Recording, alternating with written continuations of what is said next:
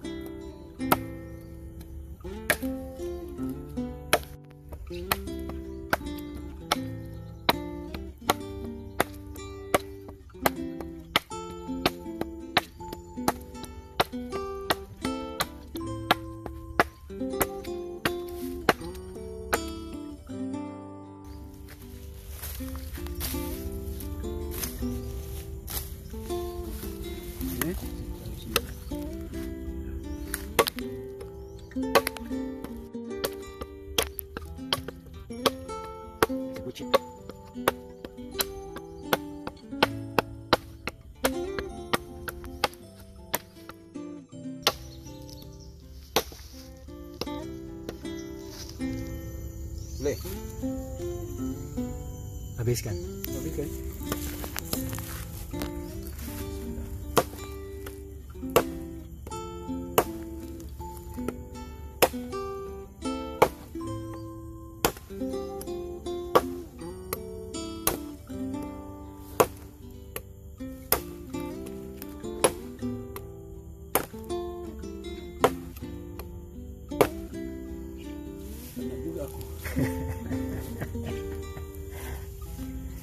Sikit lagi dah. Tengok tu. Sikit. Nampak sikit dah. Ya. Yeah. Hanya yang memegang parang aja tahu ya.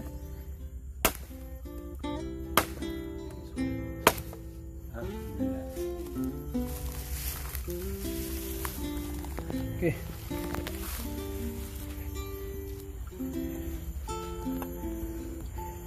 Okey. Dia ada Besar tak kayu tu? besar.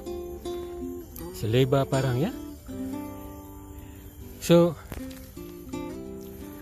macam mana parang ni? Senang ah. Senang. Sedap. Pegang handling pun senang. Tak ada terlepas. Cuma kita tak bertakut-takut whack je. Kalau whack, kalau pelan-pelan takkan terasa. Macam mana pula dengan kayu gagang? Ini dia solid ganggang dia. Comfortable. Okay, very comfortable. Cuba awak lihat bentuk di belakang gagang. Okay. Parang tu. Ini orang cakap kalau kita nak swing tu kita kena gini. Okay. Kalau kita nak swing, jadi bila kita swing kita akan layangkan. Tapi layangkan pun ini boleh layang. Ini make sure kita kuat lah ini. Jadi bila kita swing kan tak ada macam terlalu itu kan. Tapi kena jaga. Jadi di belakang tu menahan. Menahan.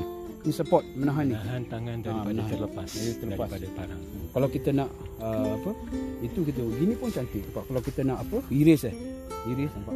Buat kerja-kerja yang ringan. Kerja-kerja ringan macam gini. Ya, untuk kerja-kerja yang berat.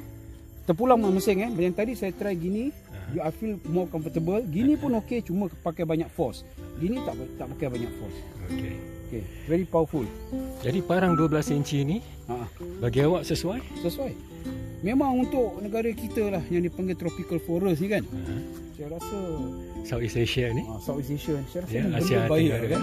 Okay. So, saya tak cakap US ke barang tak baik tapi kalau kita tengok buatan dia ini buatan Malaysia tangan tau. Buatan Malaysia lagi. Tapi buatan tangan lagi. Sebab tu you nampak ada macam gini-gini. Bekas tempel. Play safe Gini pegang ni. Saya rasa this one lagi play safe daripada kita nak tunjuk hero kan.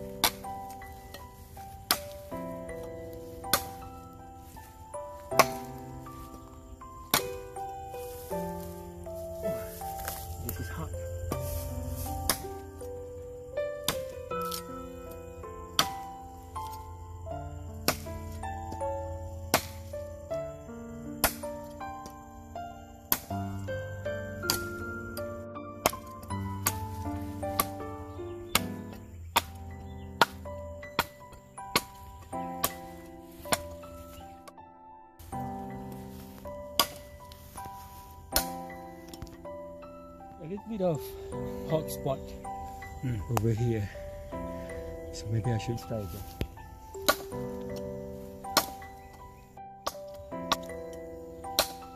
Aiming is a little bit off.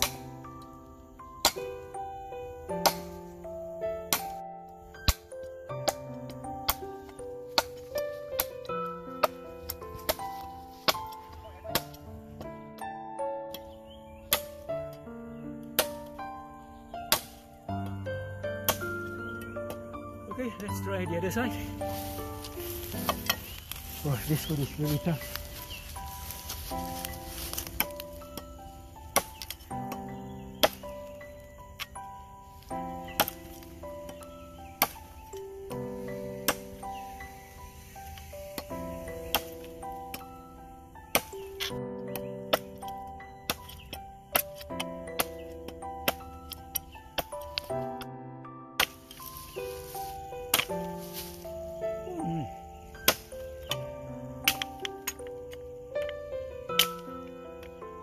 Okay, I think we can call it done. Yes.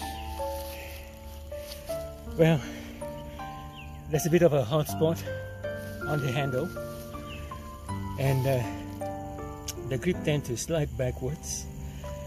Okay, however, the beak, right, give me another hot spot over on my pinky. Yeah. So perhaps if the handle is a little bit smaller, just a tad smaller, that would be good. And of course, if I'm wearing a glove, I think that would be perfect. It would be better. Yeah. And at the same time, of course, I'm still need to get used to the use of a Khukuri. Khukuri. Yeah. But overall, it's a good blade. It cuts. It will definitely cut. Yeah. Even for stubborn. Yeah, even for stubborn wood like this. It's pretty hard actually. Dry wood. I don't know what kind of wood is that, but it chops. Chops very nice. Okay. Okay. Thank you.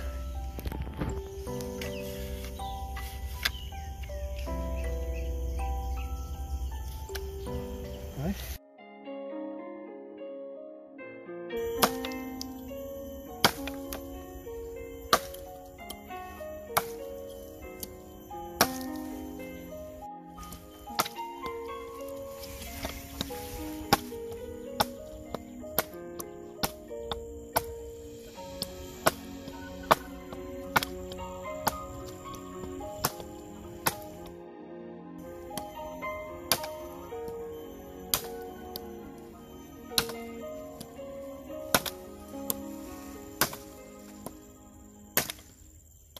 Okay, let's try the other side.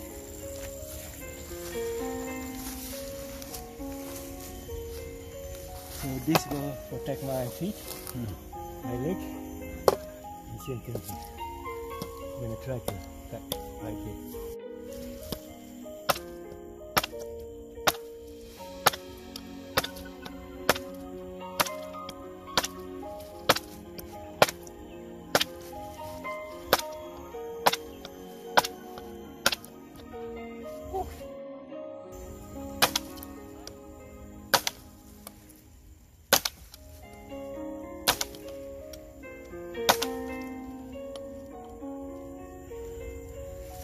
Okay, just a bit more. Don't give up on me.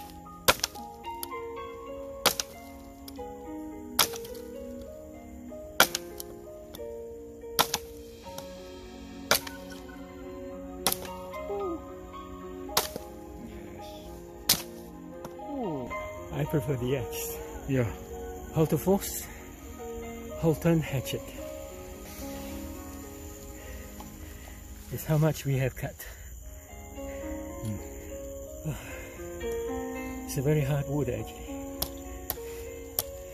Okay? Okay.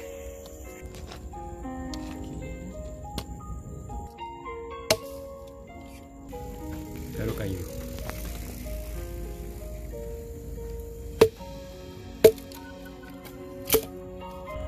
Kasih cantik.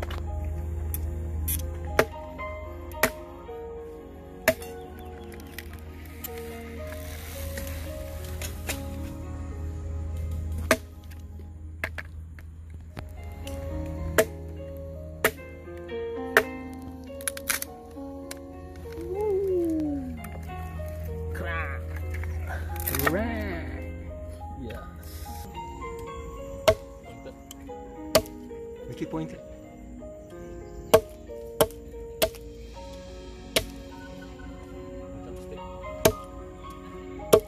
Tunjukkan aku. Ni. Tunjukkan parang. Okey.